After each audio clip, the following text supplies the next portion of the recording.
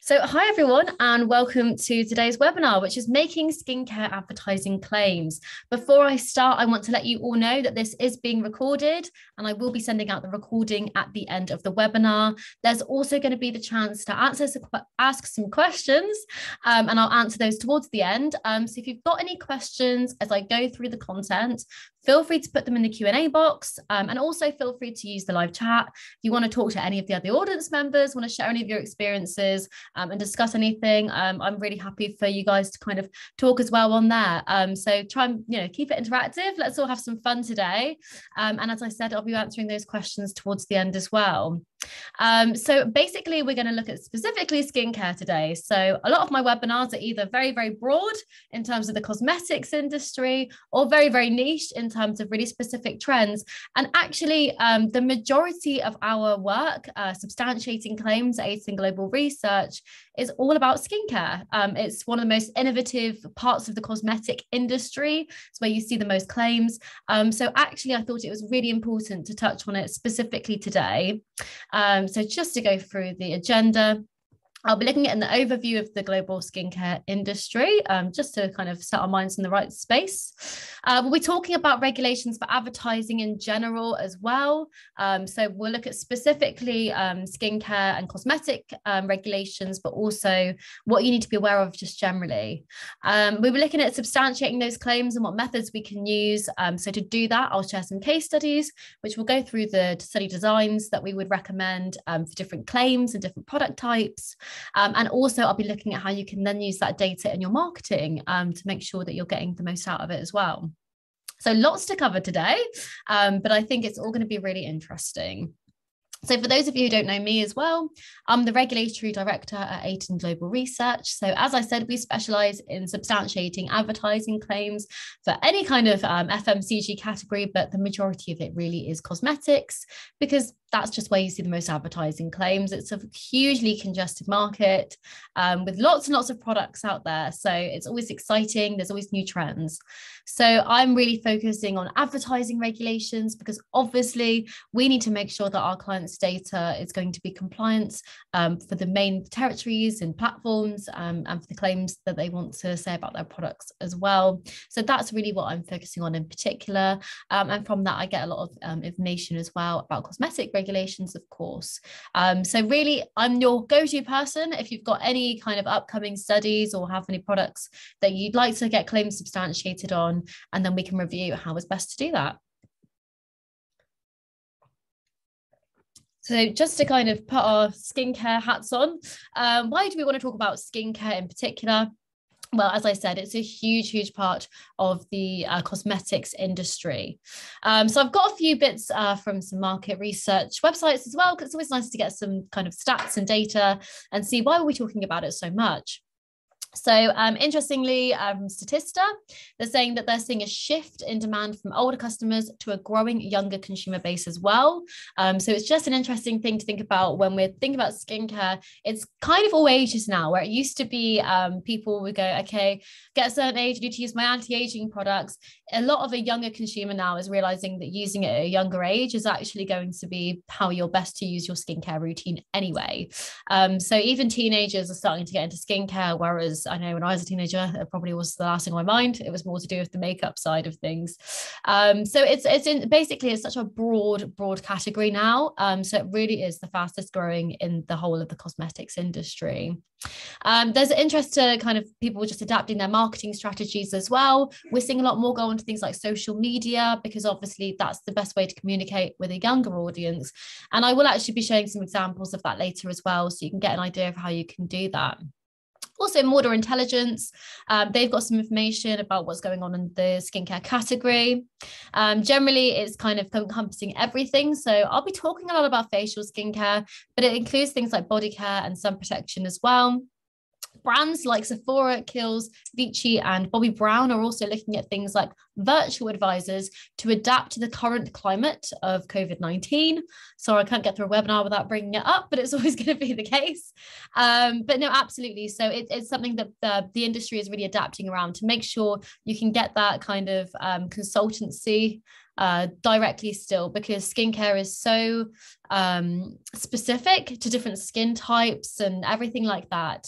So it's really important that consumers can still understand how they can get the help of what to choose, really. And it makes it even more important than ever to make sure we have some great substantiated claims on our products, so that people know to buy it, even if they're looking online or something like that. And there's also this really great image from Mordor Intelligence as well, just to give us a real broad overview of the market for skincare as well.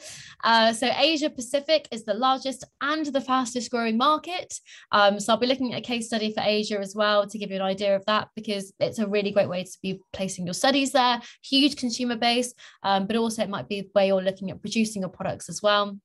The key players in the game are, unsurprisingly, really good household names that we all know about: Unilever, L'Oreal, Estee Lauder, Beiersdorf, and Shiseido. They are your kind of main competition, essentially, when we're looking at who is the huge, who are the huge leaders in the skincare category. So that's kind of giving us our overview about why we're talking about skincare, why is it so important. And now I want to talk about claims in general. Now, this all might seem really obvious, but I want to make sure we're all on the same page. When I talk about advertising claims, we all know what exactly I am talking about. So an advertising claim is anything that's used to market your product. So anything that describes the effect, and it can be used on any single platform. So it could be TV, could be on a website, could be social media, could be absolutely anywhere on your packaging. They would help the consumer choose a product. That's what we're trying to do. We're trying to let our consumers know, if you have dry skin, this is really good for dry skin. If you've got wrinkles, this will get rid of your wrinkles. If you want a nice bright bold lip, this will get you a bright bold lip. That is what we're looking at communicating, but obviously we need to have some substance behind what we're saying, and that's what we'll be talking about mainly today. It'll also help you stand out in a crowded market and against your competition. So as well as just letting our consumers know what our product does, we want to use our advertising claims to make sure that we are the brand that people would choose. As we mentioned, it's a huge category. There are so many brands out here, all trying to sell very similar things. There's one trend in an ingredient, everyone's on the bandwagon, but why should they choose your product? That is what we're trying to do. So as you can see, I've got some little examples from different platforms across the page here, about kind of claims that are used in advertising as well, but we'll go into those in more detail later on. So when we're talking about advertising claims, then who is actually regulating them? So let's talk about the boring bit, if you will, the regulation, the compliance, before we get into how we actually substantiate them. Because although I say it's the boring bit, only because I talk about this every single day of my life, it's most important, because there's no point doing these advertising claims and having these wonderful products and saying these things about it if your advert is incompliant and you just get it taken down anyway. So who is regulating these? Now, for most countries, there is an advertising authority that will not just regulate cosmetics or skincare, but they're regulating every single product that's on the market at all. So that's our starting point. When we're thinking about advertising, we need to make sure, first and foremost, we are complying with their regulations, because that's who's regulating everything. So generally it's done through self-regulation. What does this mean? Well, it means that you as a brand are responsible to regulate yourself, rather than kind of having someone review all your adverts for you and making sure that they are compliant. It's really your responsibility. So it makes things a bit easier, because as I said, so many products coming out every day. We need to make sure that, everything's, it's up to you as a person responsibly. So basically it's really done on a complaints basis. So you would look at your local advertising authority. There's a different one for every country. So let's use the UK, for example, just because I'm based here. For the UK, you'd be looking at the Advertising Standards Authority, going on their website and going, okay, what is their code of conduct? What are the general rules that I need to comply with to make sure my advert's going to be allowed? Once following that, it's kind of works on a complaints basis. So it could be a consumer purchases your anti-wrinkle cream and finds that they have seen no effect whatsoever. And they might go to their local advertising authority and say, look, this doesn't work. I don't believe what they're saying. That authority would then come and have a look at your evidence. If it's all good, they'll be like, no, that's fine. It's just a odd person that hasn't had the effect they want, but generally we can see it works. Or they'll go, okay, you haven't got enough evidence behind this claim. you need to remove the advert. In some cases, it could be as bad as a product recall, because obviously if you have it printed all over your packaging, you're not going to be able to just take it down. And if you don't comply with them, then trade commissions do get involved as well. So it can go to a legal side. If it could also be your your competitor, could also see your claims. So we've had people come to us before and say, oh, why can't you substantiate that claim for us because so-and-so is saying it? And it's kind of like, well, it doesn't mean that they should be saying it necessarily. So actually, I always say to people, if you want to complain about them, you are very welcome to. That is what your advertising authority is for. If you feel like your competition is being unfair and saying things that aren't true or unsubstantiated about their products, that's what this platform is for. And then they can investigate it on your behalf, make sure that it's fair, really. That's what we want to do. We want to make sure that the kind of global advertising playing field is fair playing field. So that's really what happens there. There are some kind of exceptions. You've got things like in the USA, you've got the Federal Trade Commission. So that's not self-regulation, that is a federal agency. And instead of just taking down your adverts, you do see things like class action lawsuits. So let's be super careful when we're advertising in the USA. And it's same with the UAE as well. They've also got a federal kind of organization looking at things. But generally, self-ad regulation is the way to go, and it's really your responsibility.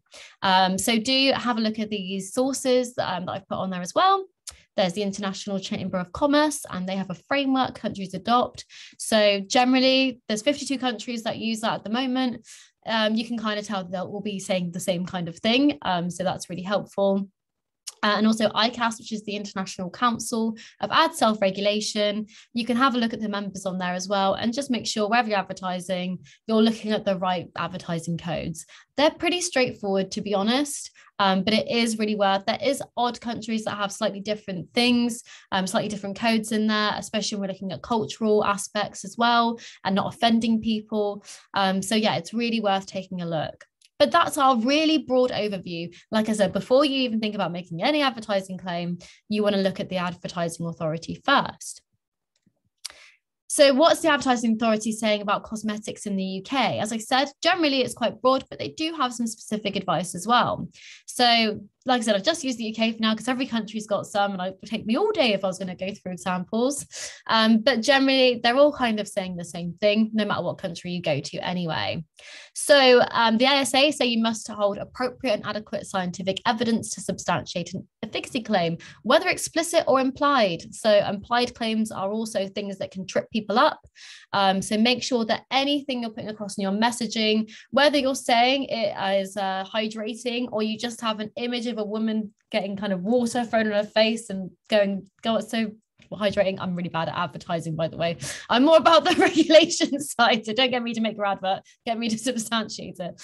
But they basically, you're implying that the product's having a hydrating effect, so it still needs to be substantiated. So the key is obviously to focus on the cosmetic effect the consumers are going to get, and if it goes beyond a simple cosmetic effect, it needs to have robust evidence. Again, we're labouring the point, we need to have evidence behind these claims.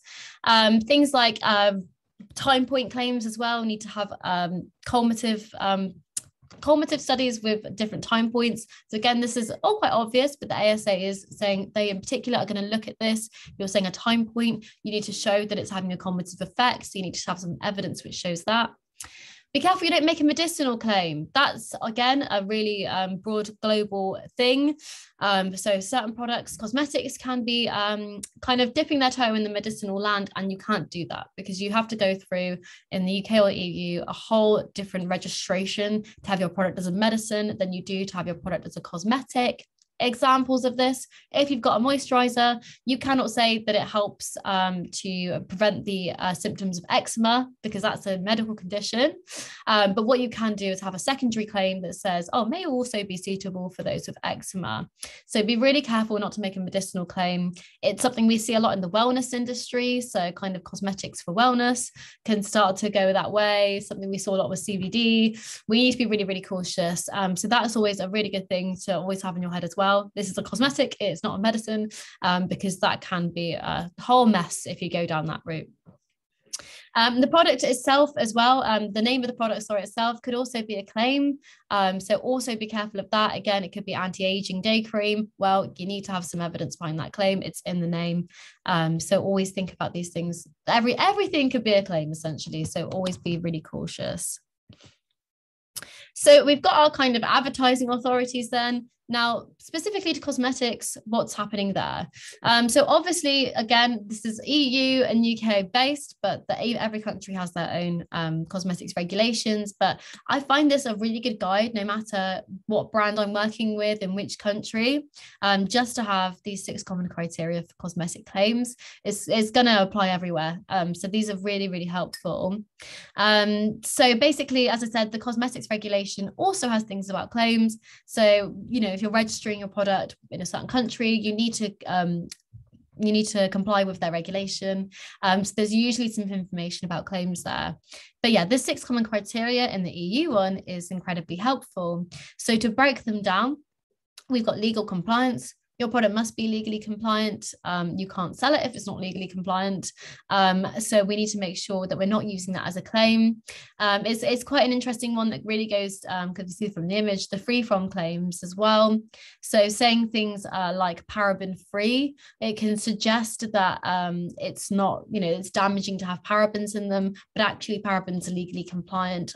So we can't really use things that are to do with compliance about our advertising claims. Now that is a kind of EU, UK specific one, because a lot of countries, especially the US, for example, love their free from claims and it's still really popular. But obviously, again, if you're looking at having claims that go across multiple territories, you need to know about these regulations. So really important to keep your ear to the ground. Your product must be truthful. So you can't say that it's kind of got a soothing aloe vera in it if it didn't have any aloe vera in it, or if it's got such a low percentage of aloe vera that it's not going to have the effects of that ingredient. So we need to be really, really truthful about what's actually, you know, what our product can actually deliver. You need to have evidential support. I won't labor that too much because that is going to be this whole, the whole webinar is all about making claims substantiated. So I'm going to go into some case studies for that later. You need to be honest. So you couldn't say you know, 1 million customers love this product. Say if you'd only sold 1 million units, but you hadn't actually had 1 million customers, because obviously that's going to be not honest. It's not an honest representation of what you've actually achieved. It needs to be fair. So as I said, it's all about being fair against your competition as well. So make sure that, for example, if you're doing a comparative claim, it's like for like. So the example I always use is if you had an anti-dandruff shampoo and you're going to say it reduces, you know, more flakes than this shampoo, the other shampoo has to be anti-dandruff. If it doesn't have any anti-dandruff properties, then it's not really fair on the competition there. So always be very fair when you're making comparison claims. And essentially, your consumer needs to be able to make an informed decision about purchasing your product. So that's what we're using the claims for. They need to understand what the claims are doing. So if you're kind of being in any way a bit ambiguous about the product or the claims, they can't make an informed decision about it. So that's what we need to be careful of. And in particular, again, EU, UK, but a lot of other countries as well have the same responsible person process. That is the person who is responsible for the claims. So if you are a responsible person, you need to be aware of this because it comes down to you. And also, I know a lot of brands have come to us because they've had to get a new responsible person. For example, if they had a UK one, I need EU, vice versa. Obviously, these claims are getting reviewed again because we need to make sure that the evidence is compliant. So you're coming under further scrutiny. But yes, it's really up to the responsible person. Sorry, we've looked at our all of our kind of regulation side. That's all part. So we know cosmetics regulation, advertising regulation, there are 2 main ones when it comes to claims. So let's make sure we've got those covered. Now we want to think about what kind of claims we can actually make. So the Cosmetics, Toiletry and Perfumery Association, or the CTPA, have come up with a lovely breakdown of the different kind of claims categories, if you like, that we can look at when we're looking at cosmetics and indeed skincare. So I like the breakdown here. And again, it makes you think about what kind of evidence can be used for what kind of claim as well. So sensory claims, anything to do with the look and feel of the product, the fragrance, Product aesthetics is very similar, but also includes the packaging as well. So yeah, anything that kind of comes from those initial reactions, sensory reactions to the product. The performance, very straightforward. Does the product actually perform? Also known as efficacy claims. Is it efficacious, the product? Does it work? Ingredient claims, I mentioned this earlier. Does it have this level of ingredient in it? What does the ingredient do? Combination claims, this is quite common for things like hair care, where you say this conditioner works best when used with this shampoo. Well, we can't just say that. We need to have some evidence that the effects are very good when used together. Comparison claims. So again, I mentioned that earlier. You can compare different products. You can also compare your own products. So new and improved formula can come from a comparison study. So yeah, we want to have some comparison claims in there as well. Subjective claims, anything that is very opinion based. It can't be proved by science. I would buy this product. This is the best product I've ever used. This kind of thing. You can't measure that. It has to be someone's opinion only. And objective claims, very much the obvious. It's not opinion, it's just science. So we see there's things like 50% reduction in wrinkles. That's an objective fact and needs some objective evidence behind it as well. So they're kind of our main breakdown. We're thinking of claims as a whole. And then we can kind of break that down in each kind of category. So then we want to think about, okay, we've got our main kind of claims, but how do we find a relevant claim for my product type? I've just seen a spelling mistake in formulation, so I do apologize, but you want to start with the formulation of the product. So that's really, whenever anyone comes to me and they say, right, I've got a day cream that I want to get some claims substantiated for, what do I need to say about it? What can I say about it? Well, start with your formulation. What can the product do? It's no good me giving you recommendations about the claims. I didn't make the product. I don't know what your kind of target is. So always start with the formulation. What is it? Why have you made the product? What has all the ingredients do together? What does that kind of mixed substance expect to deliver? So that's what we're starting with when we're finding a relevant claim to our product. Then we need to think about our target group.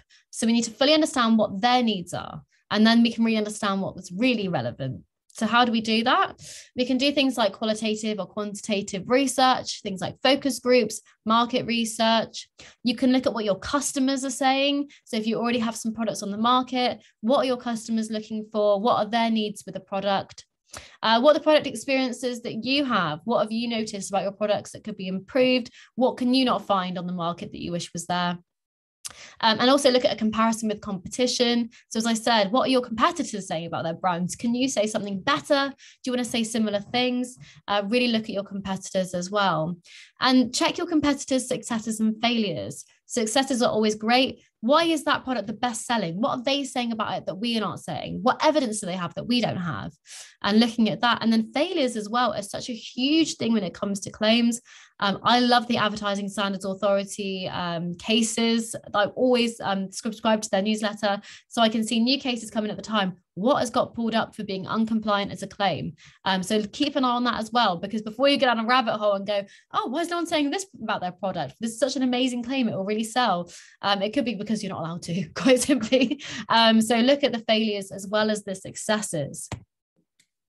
So then how do you make an effective claim? We've thought about what's relevant. Now, how to make it really effective? So it's kind of a wheel that you want to think about that'll make it really strong. So what's in it for the consumer? Always think about that before you go down a rabbit hole, as I say. It might be that you found the best, skincare product that's so innovative at doing something in particular, but actually the consumers don't really want it. So what's the point? So we really need to think about what's in it for the consumer. But then we need to think about as well what it can actually deliver. So it's all very well and good, again, having an amazing claim. But if your formulation can't deliver that, you're not going to live up to it and you're not going to get the claim substantiated. Does it support your brand as well? So as well as thinking about what it can do, what can deliver, what is your brand overall? Because having a strong brand is still really important as well. Instead of just having different products that deliver different things, you want to think about your overall image. Think about your sales. Can it be implemented? Can you actually deliver these things with your sales strategy as well? So think about how you can actually make the sales. Can you make profit from it and everything like that? And is it legally supported? So again, you need to make sure that you have some evidence behind these claims. So it's all very well and good getting these amazing innovative things, but you need to make sure you can get some evidence behind it. So how do we get the evidence? We're going down this kind of journey now, as you can see. We found our relevant claim, we found our strong claim, and we need to now support it with some evidence. So what methods are we going to use to substantiate it? So there's clinical claim substantiation is one side. And what does that mean? Well, there's three methods. There's in vivo, ex vivo, and in vitro. I'm just going to concentrate on in vivo, but it's the Latin terms. In vivo basically means on a subject, on a person. Ex vivo is on a person's kind of biological makeup, but outside of the human. So think hair tresses, if you're doing some kind of research there. And in vitro, which is something that is not kind of a human, but is also in a lab situation. So again, let's look at kind of companies that do things like safety testing, which is vegan. So they kind of have replicative skin, and then they're able to look at those how to substantiate those claims. But in vivo clinical testing is most common if we're looking at claim substantiation. So basically means that it's using an instrument or a biochemical technique to analyze the effect of a product. You're looking at objective data here. So as I mentioned earlier, it's usually a measurement. It's something that's not opinion-based. Could be things like wrinkle depth, water retention, that kind of thing. And it's to support the performance and ingredient claims. There's lots of standard techniques. So when it comes to clinical, there's usually quite set techniques for certain kinds of claims. And that's kind of what we'll go for there. And then we're looking at kind of making sure they're blinded as well. So it's generally blinded studies. It's the same for consumer research, which I'll talk about next, which is looking at removing bias from the claim as well. So it's quite simple. Usually it's a kind of dermatologist or something like that looking at analyzing the skin effect. So it's nothing to do with opinion. It's all to do with the science behind the product. Then we've got consumer claim substantiation, which is what we specialize in at ACE and Global Research. And it's more to do with that, the consumer. What does the consumer perceive about the product? What do they like about it? So we, sometimes have to have a bit of both, a bit of scientific and a bit of consumer to make sure that we've got that objective evidence as well. But this is where you get the kind of true feedback about what your product, what your consumers think about your product. But also a really great way about delivering that marketing then, because as I said, what do your consumers want? How do you actually tell them what they want? How do you get that across to them? And by getting consumers to analyze products, it's a really good way of getting those claims substantiated. So in-home studies is generally what we're looking at conducting. So we send the product to volunteers to test at home. They answer an online questionnaire. This reflects the actual conditions of the product in use. That is what a consumer study is trying to do. We're going, instead of it being a dermatologist applying the product and going, okay, 50% reduction in wrinkles, that's all very well and good, but that's not going to happen when you sell your products. A consumer is going to pick it up off the shelf or buy it online, look at those claims, use it as you've told them to use it. And we want to make sure that those claims are going to be noticed and perceived by that participant. So they're looking at the efficacy of the product, giving their subjective opinion about it. And they could also be comparing products as well. So as we mentioned earlier, things like combined claims, comparison claims, these can all be done through consumer research as well. So yeah, we're getting that really good reflection of actual use. Advantages of this. So why do we want to go down the consumer research route? Well, it gives us a fast response time. It's much cheaper than clinical studies. The main reason for that is because they can have a simultaneous validation of several claims, whereas an instrumental study will go, okay, we've got one particular test for wrinkles, one particular test for water retention. Obviously, we can send out a product to a volunteer and they can say, oh, okay, I can analyze all of these claims in one sitting because I'm looking at it myself. As we mentioned, it's reflecting the actual conditions of product in use, but actually the most important thing about that as well is undesirable events, because we want to make sure that if we were going to put our product out to a large amount of people, we're also going to get any kind of irritations recorded as well when they use it as they're actually supposed to. You can target a wide range of consumers. So again, it could be different skin tones you want to look at, different skin types, could be different hair types, curl types. It could be anything. It could be Asda shoppers. It's everything that we want to, everything that you want to look at specifically for your consumer, because we're sending them, nationally or internationally. On that note of internationally, it can be across multiple countries. So if you have 3 very key markets, the USA, Europe, and Asia, we can select 3 countries that replicate that and make sure you're getting feedback from all of your key consumers. Different languages as well, because it's very important when we're selling our products that the language of our claim is verbatim to the research data we have. And you can also gather other marketing materials as well. So things like before and after photos, video testimonials, written testimonials. They're all things that you want to get. And at the end of the day, it's not just about substantiating claims. It is getting that really valuable feedback about your product. So, will it sell and do our consumers like it? And alongside that, we can then get the evidence substantiated. So it's all very good and well talking about these things hypothetically, but I think case study is the best way to go. Right, we've got our claims. How do we actually substantiate them? So I'm going to go through 2 case studies today. The first one I want to talk about is a collagen day cream from a luxury brand. And the reason they wanted to test their product is to look at the product appeal and suitability for Asian skin in their key Asian markets.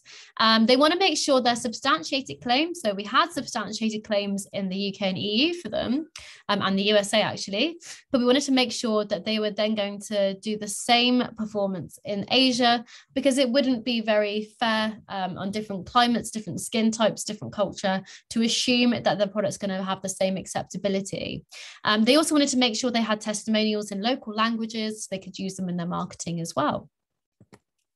So what was our panel criteria? Well, we had females because that is their key market, their key consumer, 30 to 55 years old, all skin types, so everything from dry to oily. We wanted to split it across their key Asian territories, so China, Japan, and South Korea, and show signs of aging as well, because that's what they're going to analyze claim-wise and the performance claims. So they needed to have fine lines and skin lacking in hydration. And what were the test conditions? So they had to use the product every morning for 4 weeks, apply on cleansed skin. So again, this is because we're replicating the actual use. So we need to make sure that we have got the same usage directions and everything like that we would expect them to use at home. We need to make sure we've got safety precautions in line with cosmetic vigilance as well. As I mentioned, this is a great way of tracking undesirable events. What were the results then? So we sent out the product for those people to test across those 3 countries. They answered an online questionnaire in their local language. And this is the kind of translated claims, a selection of claims that I wanted to pick out for you, specific for their skincare products. They're all skincare claims. And they're all things that we've managed to substantiate through consumer research data, as mentioned. So this is coming from our report. We have a summary at the end, which just shows all of the questions on the left-hand side, the number of people that had a satisfied response, number of people that were not satisfied, and the percentages as well. And this is how we lift out our claims. So this is what you see in marketing. You'd say 93% of 100 and, I haven't added this up just beforehand, 159 people said that the product had left their skin feeling more hydrated. So this is where you really see that in the marketing. 92% left their skin feeling soft and smooth. 80% of people, said their skin looked healthy, and 88% said it layered well with other skincare products. So again, this is all things that only a consumer can analyze. They can only say, this is all stuff that's really subjective to them. So how do claims then go into the marketing side? Because again, it's everyone kind of says to me, okay, I've got my claims substantiated, now where can I use them? Well, you can use them everywhere. This is the whole point. It can go on your packaging, it can go on TV, it can go on your social media. So I've got some examples of brands that have used their data really well in their advertising. So this is the Elemis Pro Collagen Marine Cream. You can see on their website, they've got things about, before and after photos, clinical evidence, as well as consumer evidence, which is great. They've got it on their Instagram. And I actually want to show you, if I just share my other screen, their clip on QVC, because again, that's a really popular way of advertising products as well. So I'll just play this really quick clip for you, which will show you how people can use their consumer data on shopping channels. Is a daytime moisturizer that is so whisper light in the texture, but take a look at the improvement in the skin. The heavyweight hydration, 95% agreed that it left their skin looking and feeling firmer. 95% of the women, and it's over 120 women, agreed that it dramatically reduced the appearance of fine lines and wrinkles. But this is my favorite, Jane, because 95% agreed that this anti-aging moisturizer made them fall back in love with their skin again. That is lovely. Now, what I also love about this. So as you can see, they do a lovely job of looking at that. Sorry, I need to turn the screen again. They do a lovely job of looking at the claims of the Consumer Research Survey and really boosting that to make what they're saying as part of their, their sales pitch substantiated as well. So it's a really great example of how you can use it there. Temple Spa, again, I wanted to use as an example because they use testimonials alongside their consumer claims as well. So things about having a radiant glow, skin being soft, smooth, hydrated and balanced, lovely skincare claims. And also across social media again. So we've got it on Instagram and on Facebook. So you can see again, it's a great way of getting your product benefits out there. And Ren Skincare again across all of their website and their social media, and this is about things like dark circles. So you can see skincare again, there are so many claims, and it just really helps it jump off the page when you can see that data being displayed as well. I want to look at another case study as well, something a little bit different when we're looking at skincare, because this is more to do with appealing to the appearance of skin tones as well, instead of just the kind of efficacy claims that's to do with the performance. So this is the beauty brand we worked with that was looking at a mineral sunscreen, and they wanted to assess how the product worked across a range of skin tones and undertones and evaluate those marketing claims that will support the final product. So the reason for this is because sun creams can kind of have that claggy white sheen that comes across, and they want to make sure they don't get that on all skin tones, because there's no point saying it doesn't have that if you haven't assessed every single skin color. So we looked at a 90% female and 10% male panel, because again, their main target is females, but they don't want to exclude males from the study. They want to be inclusive. It's 18 to 35 years old because that's their target consumer again. They have to use a mineral sunscreen already because we want to make sure that there's something they're used to putting on their skin. Because we're not assessing how it all kind of affected that way. We just want to assess this tone. We had a different split of skin types, so oily, normal, combination, dry and sensitive. We had an equal split of the Fitzpatrick scale skin tones. So that's our best way of assessing different skin tones is by the Fitzpatrick scale, because it helps us include all ethnicities, but across obviously darker skin tones to lighter. And then we did an even split again of undertones, so cool, warm and neutral undertones. So we had to have a very big study here of over 300 people to make sure we could cover all of these aspects. So the test conditions, again, is just a one-day study because we're just looking at this initial appearance. We wanted to look at the usage directions, again, is going to reflect what's on the pack. The restrictions for users not to use it in place of their SPF, because it hasn't actually passed the SPF testing at this point. It is the prototype to make sure, again, we're looking at the kind of aesthetic on the skin rather than looking at the performance of the product. So what were the results here? So 80% of people said it did not leave a white cast across their skin. 88% of people said it was suitable for their skin tone. 82% said it gave them a healthy looking glow, and 90% said it felt comfortable to wear on their skin all day. So again, these are really initial assessments of this product, but it shows how important it is now. They can go, well, 80% is a very vast majority of people. So we can be really, really confident that if we can continue with progressing with this product, that we're going to be able to appeal to a really diverse range of consumers. On that note, the legislation side is always never very fun and exciting, but I think this is really important. Now, this comes from the ASA. I actually found this, I did a panel webinar not long ago about panel sizes, because that's something we get asked a lot, which is very specific. But this came out of that webinar as well. Now, the ASA basically saying that a product should be representative. So if you're going to make a claim about a product being suitable for all skin tones, you need to have evidence to say it is suitable for all skin tones. So the way they've said it is making a claim, whether direct or implied, about the general population needs to be representative of the general population, essentially. So you can't kind of just do sort of a couple of skin tones and go, well, it's probably going to work on everyone. It's not going to be fair. And you would have to then state that in your evidence. We also see this a lot where people go, okay, well, can I just use my brand users to be part of the study? You can, but that's not the general population. You need to state that in your advertising. So if you're looking at any specific if you're looking at being quite specific with your claim substantiation, that's fine, but you must put it into your headline claim. So, you know, when you say percentage of people agreed in a consumer study, it should say percentage of people who are such and such shoppers agreed with the statement as well. And you can't kind of just put it into the small print. So it's a really interesting thing to think about when you're looking at that study design. Think about who is your target audience. Do you want to be specific to people, or do you want to have a kind of general claim as well? So before I go to Q&A, I can see some questions coming in, so I'm excited for those. But the other kind of thing just to look at, we've had some lovely successful cases, but there's also the case of things being tripped up. And I wanted to bring these up because, as we mentioned at the beginning, these are our huge players in the skincare game: Beiersdorf, Estee Lauder, Unilever, and they still get tripped up by making kind of unsubstantiated or misleading claims. So Estee Lauder got into hot water this year about basically saying that a product had a reduction in wrinkles over 4 weeks. And they couldn't provide any proof behind those claims. They didn't have the evidence to substantiate it. So we need to make sure, again, that we've got all of that evidence ready when required.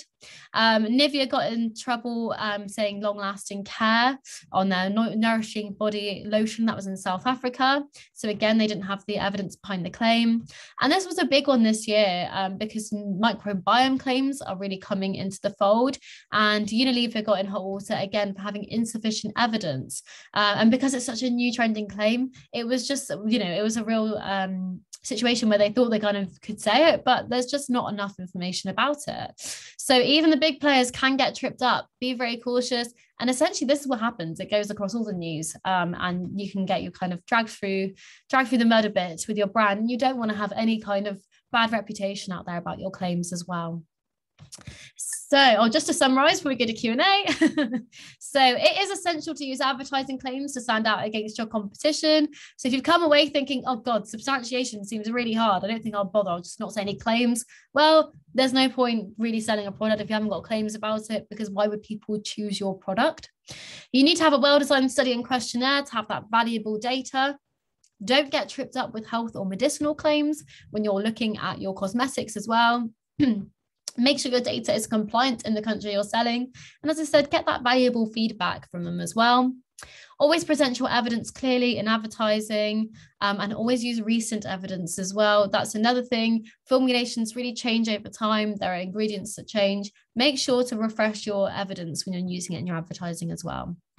So up to Q&A, I've got some questions coming in, so that's really exciting. So let's see what we've got. So I've got a few. Well, everyone's anonymous today. That's fine. So does an aromatic product name fall under implied claim, e.g. calming body butter? Would this calming by aromatherapy require substantiation via user test? Now, aromatherapy claims are always quite interesting. Basically, something like calming, if you've got an ingredient that has got substantiation behind it, you can kind of say that. But generally, aromatherapy is quite an interesting one because there's not that much substance behind what things are said. They're really kind of based on, oh, well, everyone knows lavender's really calming. I basically always recommend to get substantiation about your product anyway. Even if you're going to use ingredient claims, it gets to a certain point where actually you need to assess that final product and say, does it do what I'm trying to say? And you should get that feedback from those consumers as well. I always think it's a really nice, like I said, it's all about getting that feedback. Does this product make you feel calm? And then what else can you say about it instead of just calming? So there is a kind of thing where you could say it and it could maybe not come into scrutiny because it's kind of like, oh, it's got lavender, everyone knows it's calming, it's not really too worryable. But then, you know, what else can you say about your product? Because that's not a lot to say about it. Sorry, I'm really bad at answering questions in a succinct way. I hope that has kind of answered your question though. So you might get away with it, but I would always recommend a user test. So what percentage of positive responses in a consumer use test would be considered a threshold is significant enough to qualify as substantiation? Again, I always forget to answer this one. I get this question at the end of every single webinar, and I always mean to say it. So basically, we put a statistical majority of 66% on our claims. There is no flat rule across every single platform, but yes, we always recommend at least a statistical majority. Now, the reason I say at least is because some platforms do have specific requirements. So in the UK, for Clearcast, who clear adverts to go on television, they require 70% as their threshold. So we need to make sure we're thinking about where the evidence is actually being used as well. But, you know, generally I would say 70% very good product, 80% excellent product, 90% outstanding product is kind of how I give my own threshold as well. But yeah, generally when we've got those, that Appendix 1, we flag up any claim that's achieved over 66% as being our substantiated claims. How are aromatherapy claims regulated? So I actually have a whole webinar about essential oils, which you might find really interesting, which I can send over after this. If you remind me, I'm going to send out my contact information at the end of the webinar. So just drop me an email, remind me, I'll send you the essential oils one, because it's a very interesting playing field. And that really does go into with aromatherapy specifically. So yeah, there's no kind of blanket rule there, but there is more kind of detailed information in that webinar. So just drop me a message and I'll send that over. So who challenges claims, consumers or advertising bodies? So as I mentioned, I don't know if you saw the sort of first bit about advertising regulation. So every advertising authority, you know, that kind of goes across the world. It can be a consumer or it can be a competitor that will challenge your claims. There are certain times where the advertising authorities themselves do it. So essentially complaints basis is the main one. Consumers or competitors complain to the advertising bodies about the claim and then they investigate it. But there are times where lose my train of thought. There are times the advertising bodies will specifically go into look into evidence as well. I'm really explaining that poorly. But for example, when I said about the microbiome claim earlier, they might then spur on an investigation. So who else is talking about microbiome? So it can be a bit of both, but as a general rule, it's going to be your consumers and it's going to be your competitors. Another question about panel size as well. Again, I have actually a whole webinar about panel sizes. So drop me a message and I will send that over to you, because again, there's no set rule on panel size, but that webinar goes into how we make a decision about what panel size is appropriate. So that might be really helpful. So another question here, loads of questions, guys. I'm loving this, by the way. So thank you very much. Thanks a lot for the presentation. Thank you. My question is about making free from claims. I know they are not really acceptable in the EU, but I see brands that make alcohol-free and aluminium-free claims on their deodorants. Is that okay? Thanks. So generally, when we're looking at it's the free from territory is tricky. I always recommend not to make claims about it anyway. But there are certain things, like you said, alcohol-free is generally to do with kind of especially irritants. So if they've got skin that is irritated by alcohol, which a lot of people do have, you can kind of say it, because it's, you know, it's a bit like I have gluten-free food. You can say that because there are people that have gluten deficiencies, so they need to know. And it's the same with alcohol-free. It might be that people don't suit alcohol products as well. Aluminium free is really interesting. I know that really relates to things like deodorant as well. And again, it's to do with people having a preference. So aluminium does because I don't really understand the science behind things. I'm really bad at explaining things, but it does have a long lasting effect. It has a build up. So if people don't want that, they need to know about it as well. I would recommend in any case, if you're making a free from claim, to seek some advice. The CTPA have a whole huge amount of resource about free from claims. So it's again specific to your product, specific to your claims. Look at the overall messaging you're giving across. Are you denigrating other products that have it in them, or are you trying to show what your product is good at? I always think about trying to show the positive rather than the negative. So what do you mean by insufficient claim data by the Unilever example? Well, I would recommend having a look at it. So basically it was to do with, God, I'm gonna need to get this right, but I'm really bad about science and everything like that. It was to do with, it was saying it protects the skin's microbiome, but there wasn't enough evidence to say how it was protecting the skin's microbiome. And actually it was to do again with how the skin's microbiome actually works scientifically. I would really recommend, if you're interested in it, looking at the article. If you just put in Unilever microbiome claim into Google, you'll get some more information, because off the top of my head I won't be able to go into too much detail with it, but yeah, it's a really interesting case. I'm not sure what that one means. I know you said about other brands like Nivea and Estee Lauder, but if you want to know more about those cases, just let me know. So would a reformulated product, switching contract manufacturers, formula and INCI list remaining the same, require fresh claims testing? It's a really interesting question. So it does depend on what is changing. So as I said, this is common. Products change a lot, and it's almost not realistic to look at getting your claims refreshed every time there's a small change to your supply base, to your manufacturer. So we do what we look at, we do actually provide a service where we look at formula concessions and signing off the data for them. So we look at whether it's likely to have a change. Now, switching contract manufacturers in particular, I would recommend actually doing a consumer study to assess that. A lot of our clients do. So you can look at your old formula against the new formula and making sure they compare exactly the same. It's kind of a good part of due diligence to make sure that you're happy with your new contract manufacturer and that they're going to live up to those standards. So I actually would recommend it anyway. But yeah, so it's really a case-by-case basis though. When you're looking at anything changing about a product, do talk to us. If you've done the study with us, we can look at that previous data, look at what's changed. We've had things where fragrance has changed in product before, but actually the claims that we hold have got nothing to do with fragrance. It's not something that was analyzed. So even though they might have a slightly different ingredient that's doing the fragrance claim, the fragrance, there's no claim on it. So we don't need to worry about it. So that's just kind of my example there. Gluten-free in cosmetics. Sorry, that was a really bad example because you wouldn't have gluten-free in cosmetics necessarily. But I was just saying that, as you have gluten-free food, because people have a gluten intolerance, you get a similar thing in cosmetics as well. I've never seen a gluten-free cosmetic, so I'm not sure if that's a thing. So that's a very good point from Jeff as well, to say that alcohol free can be relevant for religious reasons as well. So halal products don't have alcohol in them to be halal certified. So that's a really good point. So it can be to do with religious and cultural reasons and not just to do with kind of skin irritation as well. So again, we need to think about who our target consumer is, what are their needs, and making sure we're communicating that across.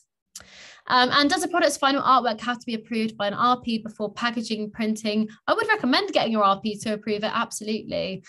So yeah, generally we do work with brands that will get their RP to approve the packaging designs as well. I've just got one more question in as well. And then I'm going to finish up the webinar because I'm aware that everyone will probably want to get off and carry on with their day, but thank you so much. So the last question is to Heather, saying, how do you determine the appropriate length of time for a skincare study? Well, that's all quite simple, really. And again, it's to do with the claims that you want to make. So a lot of the time, we know when we work with a brand, they'll use formulations and they'll go, okay, the reason we've used this ingredient is because there's evidence behind it that it can reduce wrinkles in 4 weeks. Well, our consumer study needs to reflect that and be 4 weeks long. It could also be something like it cleanses the skin. Well, that doesn't need to be assessed over a lot of time. Just a few uses will be enough. It really depends on the product and the claims, to be honest, and the current evidence that you have. And again, that's really where I specialize. So if you've got any products that you're looking to test, I can look at all of your kind of overall wants for the product, what your overall claims are, what your product can actually achieve with the ingredients, and then we can come up with a study design around that as well. But amazing. Thank you so much for listening, everyone. So just before I go, I do want to say that we're very, very proud to be sponsoring the IFSCC Congress next year. And you can register your interest at their website now. So that'll be on the 19th to 22nd of September. And I hope to see you all there. I have a couple of upcoming webinars. So next week I'm doing making makeup advertising claims. So pretty much the same webinar, but we're looking at makeup examples in particular instead of skincare. And then on the 23rd of September, and this could be very interesting for those that were asking about aromatherapy, we'll be looking at a spotlight on wellness and emotive claims. So that really comes into the aromatherapy realm as well. I can see another question coming in, and I will say, can you email it over? Because I will be able to answer any questions now via email. So there's my contact information. I will be sending you the recording after this, and I'll have my email address on there and everything as well. But I just want to say a huge thank you all for joining today, and I hope that's been really informative and enjoyable. And I hope you will have a fantastic weekend. Thank you very much.